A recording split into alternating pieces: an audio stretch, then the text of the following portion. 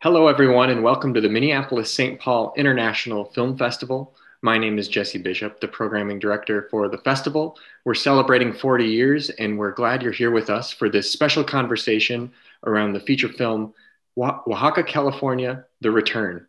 I'm delighted to be joined by director Trisha Ziff and one of the film's stars, Vanessa Mejia. Thank you both for being here, and welcome. Thank you.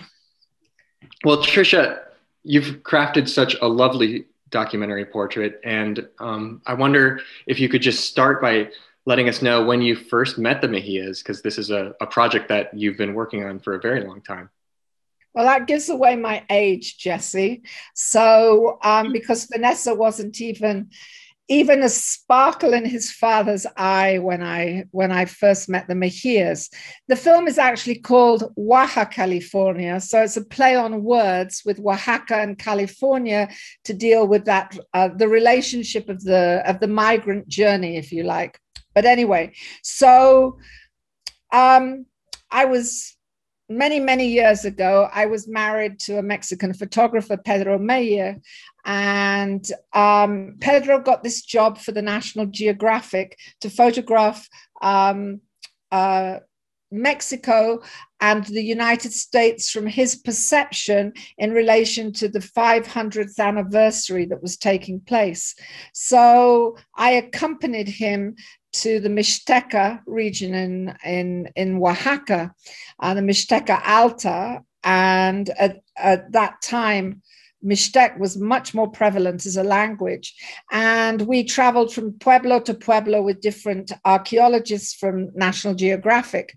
And we were in this one pueblo, and there was this family walking down the street, and they were speaking in English. And I was like, oh my God, I wonder what their story is. So I began chatting with them, and it was Vanessa's grandparents, her father, and her two aunts. And so we began to chat, and they were lovely, warm people to us. And for me, it was just like hadn't been in Mexico very long. I didn't speak much Spanish, and here was people I could speak to in English. So I kind of latched myself onto the Mejia family. And then after the fiesta and Pedro had finished photographing, we went back. We lived in California then, and they went back to Fresno, me to LA. And I contacted them, and because they'd invited me to stay with them. So I went and I stayed with them in Fresno. And I had this idea that their story would make a great doc. So I asked them if they would be interested. I wasn't a filmmaker. I didn't direct the first version of Oaxaca, California. A very close friend of mine in London did, and I worked on it and produced it. And so we made the first film. We made the first film with two extraordinary cinematographers. One was Mario Garcia Hoya Maito, who's probably of his generation, the most famous Cuban cinematographer, and Seamus McGarvey, who has a massive career today. Seamus was just out of art school. And we filmed in film, and we filmed in video, old video. And we never forgot the experience. It was wonderful. I kept in touch with the Mejias over the years, weddings, births, Christmas, etc., etc. I don't think 1 year in 25 years has gone by where Vanessa, your grandpa, didn't call me and sing Las Mañanitas to me down the phone on my birthday. Every year for all these years. And so we were very close. And I was with Seamus. He was shooting a film in Brooklyn about 5 years ago, and we were having a drink together. I was shooting my last Witkin and Witkin, and he said, you know, it's a really good idea to go back to the Mejias and film with the new generation, with Vanessa's generation. And he had kept in touch with Vanessa's dad, Noe, on Facebook all these years. So the Mejias had followed his career. And very generously, the Mejias said yes. So that was the beginning of Oaxaca, California, The Return. So the films go over 25 years. It's It's a big story, a long, long time to get to where we are today. Yeah, and you've captured it so perfectly in this film.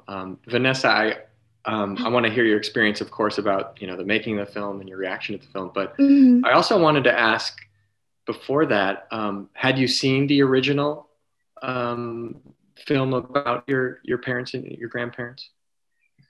Well, actually, before I ever had even met Trisha, I had no idea my dad had even been a part of the film. So one day he comes to me and he says, you don't know who this is? Because we went to a wedding and that was the first time I ever met Trisha. And then he begins to tell me about this documentary he was in. And I was so surprised. I'd never heard of it and I definitely never seen it. So the first time I actually saw it was a while after that. And I was about maybe 12, 13. So yeah, it was definitely really interesting to hear about it. And it was amazing to see it. Well, there's the lovely scenes toward the beginning of the film where the family's watching the old footage. And I wonder if you could share a little bit about how that felt to watch, as an entire family. Yeah, that was the first time we had all seen it together. And it was so nice to just sit with my family and watch this archive of our past that most of us hadn't seen yet. And it was interesting to see my siblings' reactions and all of our reactions. You always wonder how your parents were when they were younger. So to actually have a film of your father and your tias and your grandparents when they were younger, it's really special. And then to hear my grandparents' perspectives and my dad's perspective on his identity and their migration here, it's really invaluable, just to have that and to be able to share that with the world. So it was wonderful to get to watch it all together and to get to reminisce with them too. Well, your family is so articulate and in expressing how you feel and your feelings and thoughts on identity and the complexities of your family history. And you also in the film share much about that and very beautifully. I wonder if you could talk a little bit about that that identity aspect and what it was like, hearing your grandparents' perspectives and how you sort of take that in and reconcile it with your own. Yeah, well, I think part of being the descendant of people who migrated here to America, there's always a lot of pressure. There's a lot of pressure to hold on to your identity, but also to make that sacrifice worth it. And sometimes, to make that sacrifice worth it, you have to let go of some aspects of your identity to fit in. That's what it feels like at times, and I think a lot of people can relate to that feeling of always being in between, having to make compromises on your identity. And thankfully, I have come to the conclusion that you really don't have to do that. It's important to hold on to your identity. And I think hearing my father's thoughts back then, hearing him say that he is Mexican and American, it was really validating to me because growing up in predominantly white spaces, sometimes I felt really alienated. And I guess it's good to know that you always have a community that understands what you're going through in your own family, at school, or in the workplace, everywhere. Yeah. That's great. And Trisha, you so beautifully, evoke this from the Mejia family and especially the new generation. Was that part of your intention as you came back to the family, or was a lot of these notions of identity and tensions around that come out organically? Well, for me, the motive behind making this version of the film was a response in a way to Trump in 2015 when he made these heinous comments about Mexicans. And well, obviously I found it as obscene as most people, thinking, caring people, found it obscene. But here was this family that I had a long history with, even though I live in Mexico. You can hear I am culturally of England. I mean, I made Mexico my home many years ago, but I would never describe myself as Mexican. So here was this family I was very close to, who I felt hurt for. I felt offended for by these comments, and knowing who they were and everything, it motivated me to make the film, and also to have the voice of this new generation, because there are so many films about migration. There are so many films where we see the frontera, where we see the wall in Tijuana, that it becomes kind of a bit of a cliche, or we hear from the first generation, but there's very few times where we hear the voices of the second generation. In a way, I wish the film, in retrospect, had more of their voices in it. We put a camera in front of someone, and Vanessa's very articulate, but some of her cousins and her siblings it was harder for, and they didn't know me and all of those things. But I think it's very unique, and I think Vanessa's voice really matters. It really matters today, and I will always think of this film now as our COVID film. It was edited and made during lockdown. I never sat with my editor. Everything was done virtually. And there were things missing from the film, and we needed to find ways to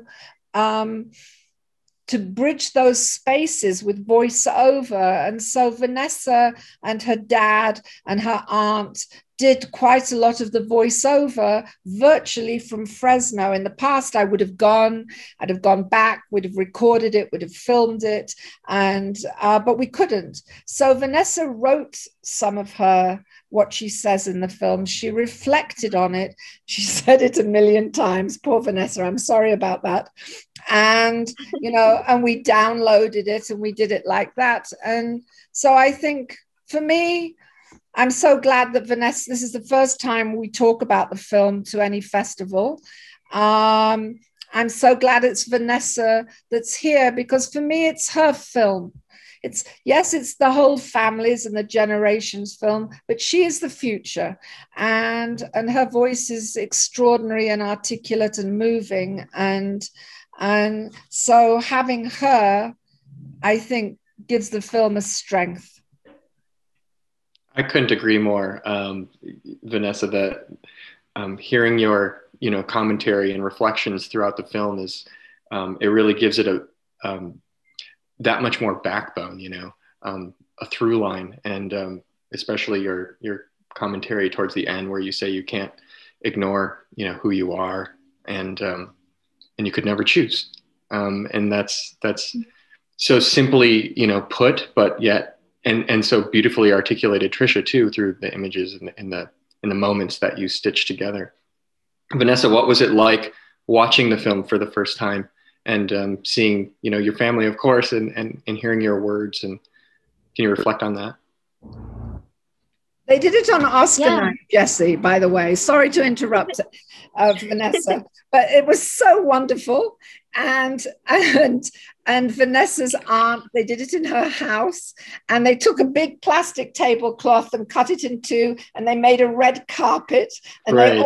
they all walked into the house, and they took lots of pictures. And then they watched it, and then we had a Zoom. Sorry, Vanessa, I just had to say that because it was so brilliant. It was just great. No, thank you for saying that. It was really fun. Sounds like it was in true Mejia style. Yeah, for sure. We made it an event. Yeah, seeing that film for the first time with everyone, I think we were all a little nervous because we wondered, what did we say, you know? But actually watching it, I was surprised by how much I said throughout the film. And I was surprised by how much I could get across. I think, like you said, I talked a lot about how you couldn't ignore who you are, and about my identity, and about, you know, feeling. I think there was one line where I said that when I was younger, I felt almost ashamed to be Mexican, and that now I feel ashamed that I ever felt that way. And my tia talked to me afterwards and was surprised that I had ever felt that way, because she had felt that way growing up. And we didn't know that about each other. So I think watching it together, we all realized what our identity means to us. And we also got to see, you know, the love story between my grandparents, and some little moments from my tias and then my dad when they were younger. It's like a what are those things called? Those time capsule. It's like a time capsule, essentially. And so it was so nice just to get to sit down and watch all of it and have that thing that we share together. Because you don't really think too much about your identity and how it bonds you with your family often. But it is so bonding, and it's really beautiful that you get to celebrate your culture together, and you get to brave all of the challenges of your cultural identity together.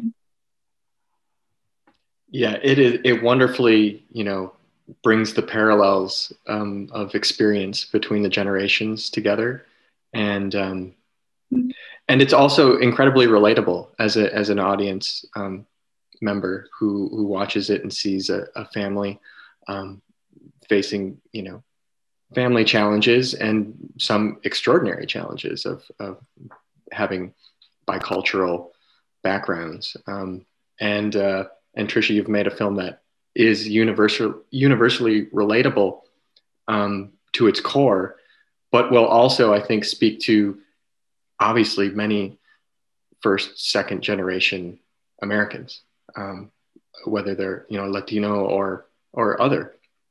And I wonder if you can speak a little bit about who you do hope will encounter this film along the way, along its journey. We were very fortunate to have the film funded in part by the National Endowment for Humanities and California Humanities. And part of working with them, you have to work with scholars. It's a critical part of the grant. Getting the grant is that you work with scholars, and we work with 5 different scholars who are involved in education.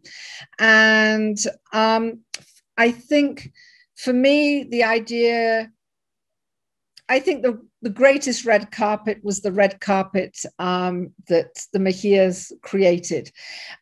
For me, my hope is that the film will have its life more in the classroom, more around possibly public television, to reach the specific audience that, as you say, Jessie, will relate to it and will create dialogue. One of the advisors, she's a geographer, and a human geographer around water. That was her, and really the way people left Haltepec and left the Mixteca was essentially because of drought. And she now teaches at King's College in London. And she said she doesn't have any Latino kids in her classroom, but what she has is a lot of Pakistani kids and Bangladeshi kids.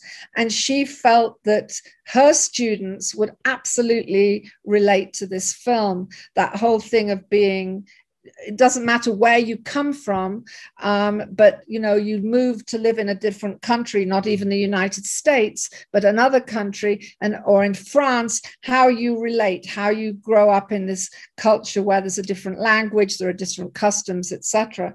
So I really hope that the film has a big life in that way. And we're working with this organization, Cinema Tropical, based in New York, who specialize in making sure Latino films reach the audience that is important to them. So we just started to do that. And that's really our goal for the film, is that we get it into public libraries, into high schools, into colleges, because I think Vanessa especially will be this character that other people can relate to, and then students in a classroom can talk exactly like you talk, Vanessa, about your experience, and that's about validation. And I think that's where I hope this film has its biggest value, I guess. That's great. I also hope that, you know, educators of, you know, middle schools or junior highs or whatever age seems appropriate to receive it can, you know, share it with, you know, Caucasian audiences as well, because, you know, the experience, Vanessa, that you share in the film of that caused you to feel that resentment towards your own background is important for, you know, white kids to be exposed to, you know, and understand how that's hurtful and destabilizing. And so there's a lot of value in that as well, I think. I wonder, there's so many like wonderful moments in the film, Trisha, that you capture. And I'm particularly fond of the moment when Mercedes is buying marigolds for the ofrenda. And she's educating the vendor about, you know, the flowers and what they're for.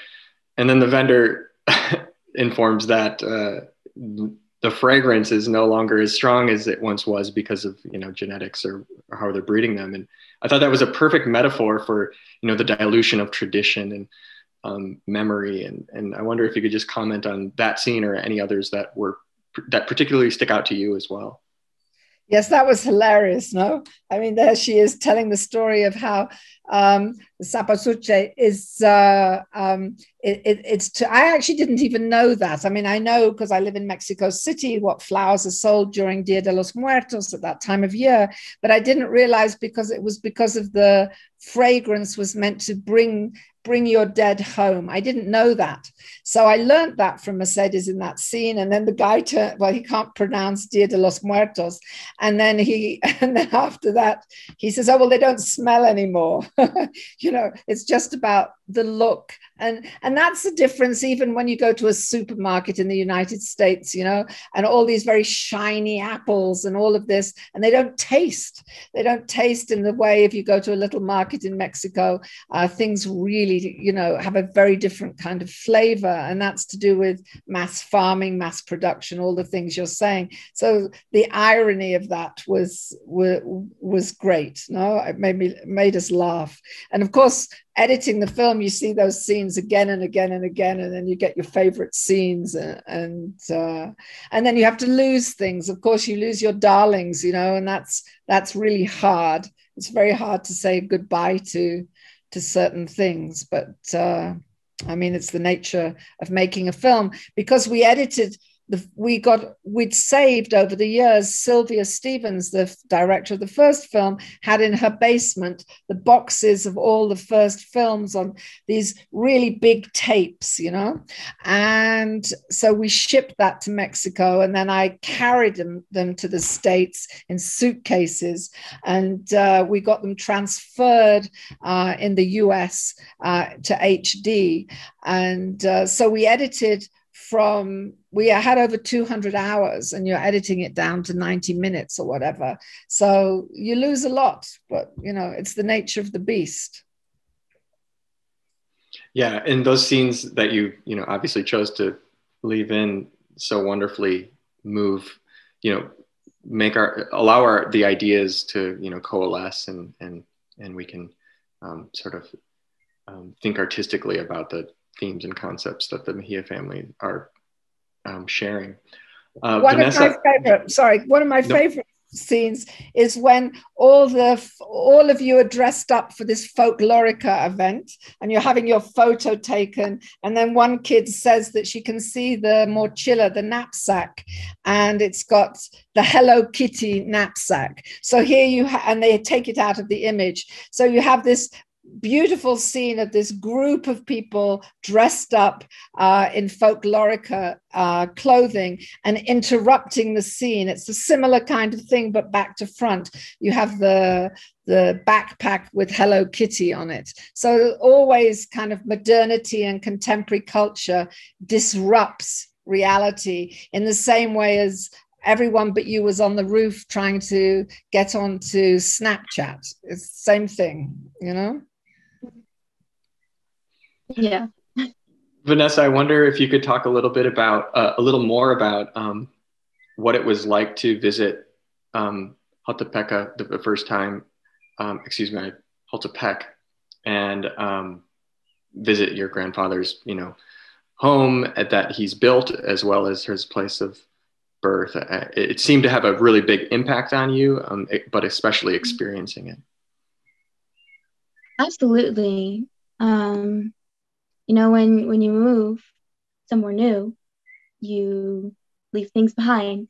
And I remember that my cousin in the film, he had said that my grandpa worked so hard to build this home, and my grandma worked so hard to make this home, and that, year after year, people stop coming back to Jaltepec. And if we don't come back, then it'll be forgotten, and it won't have been for anything. And that really stayed with me because before this film, I had never been there. And I had no idea that they used to go and visit my grandpa's village every year. I had only been to Mexico at all once before, when I was 10 years old, and we went to Mexico City. So yeah, going there, it really changed my life. It brought me closer to my family, and I learned so much more about them. And I really understood all of the sacrifices that they made. I really understood who they were as people, what they had gone through, because you hear stories growing up of, your grandparents crossing the border. My grandma, she was so young, and my grandpa, he followed his dad over here, and he used to make coffees, he said, and things that didn't require his hands. And now I see him, all I know is he's so hardworking. He's out there in the heat, in the cold, digging up the ground and taking down trees. So it's so interesting to see just how much things change. I think too, I understood seeing like all of the images of other immigrants who are working in the field, like my grandma once did. It's interesting because, seeing the work that my grandpa does now, I never would have thought that he would have even wanted or ever did work in any kind of office type setting. So it really kind of showed too just how, because they immigrated, they had to go through these extra challenges that other people might not have to go through. And an experience that a lot of people experience. They have to go through these really tough jobs just to keep climbing up the ladder. Yeah. Yeah, it is. So It's it really. was really amazing. Oh, sorry, go ahead. No, sorry to interrupt you. I was just going to say it's obviously quite powerful to watch your family, be connecting with that home, for the first time and having those experiences. It allows us as the viewers to feel those emotions too and experience it. Trisha, I wonder if you could talk a little bit about the music in the film, and then of course, Vanessa, you're a musical family, and Trisha, could you talk a little bit about that music because it's really gorgeous? Thank you. Well, I always, not always, but I work with this composer Jacobo Lieberman, and I think Jaco does extraordinary work, and we didn't want to just put traditional Mixtec Oaxacan bands in the film. We wanted to do something different that was kind of more lyrical and would kind of bring the two places together. I mean, we talked about many ideas, having kind of American sounding music in the beginning in Fresno, and then switching and all these things. And then we kind of came to this conclusion, and we worked with two composers this time. The other was Andres Sanchez, and Andres did the music to the dance sequence when Noe, Vanessa's brother, is and her sister in this dance practice. And we didn't use the music that they were listening to, not because of the rights issue, but because we wanted something that we could take further forward and then be different during the journey. And then so we hear that song 3 times in the film, but variations on the same theme. And we wanted to keep the music minimal also because there's a lot of characters in this film. It's confusing. It was very, very difficult to figure out how to edit so it wasn't confusing who's who. And you've got lots of people on camera at the same time. So you want the music to not overwhelm what you're visually looking at. And then, of course, this family, I mean, I call them the Mexican Von Trapps. They are extraordinarily talented family. I mean, Leo plays in a trio all the time. Noe, Vanessa's father, composes and plays music all the time. In the first film, they play together, the father and son, and so we wanted to showcase, I guess, their singing, which we do in that very touching graveyard scene, but also then take it to a different place with them singing something that was more American. So that's how the film ends, with the a cappella of all the girls singing together. So we didn't want wall-to-wall music. We didn't want to overwhelm. We tried to create this balance, but also include them, and hopefully it works. Vanessa, I imagine you and your sisters and your family sing together all the time. Is that right? Absolutely. I've personally been singing, my dad says, since before I could even talk. My dad, he plays the guitar, he sings with my grandpa. Yeah, we're a really musical family, and especially me and my 2 sisters. When we were younger, my dad, he taught us how to harmonize. And ever since then, I mean, we sing all the time, anything, everything. We love musicals. It's really nice, the bond that we have. I think our singing and our music really brings us together, because whenever we sing together, there's just something special that you feel. It's beautiful to be able to create something, and I get to create music with really all of my family. So yeah, in the grave scene, it was interesting to have that filmed, just because it's just what our family does, you know? And at restaurants or in birthdays, we sing happy birthday with harmonies, and people will say, oh, that's so interesting that your family does that. And it is interesting, but it's really beautiful. I'm really glad that we got to share that in the film as well. It's a great experience in the film, and you know, your family's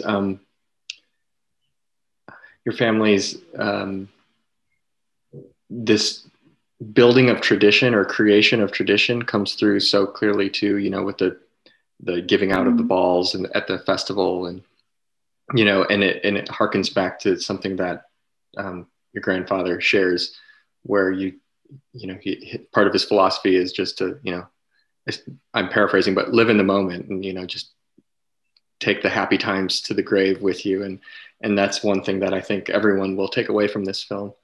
So I want to thank you both for bringing the film to the Minneapolis-St. Paul International Film Festival and sharing your experiences with us. And I'd love to leave it with you if you have any final thoughts, both Vanessa and Trisha. Vanessa, you go. All right. Well, you know, this whole experience was amazing. It brought me closer to my family, and it made me just want to hold on to my roots that much harder and really shout out who I am to the world and not apologize about it.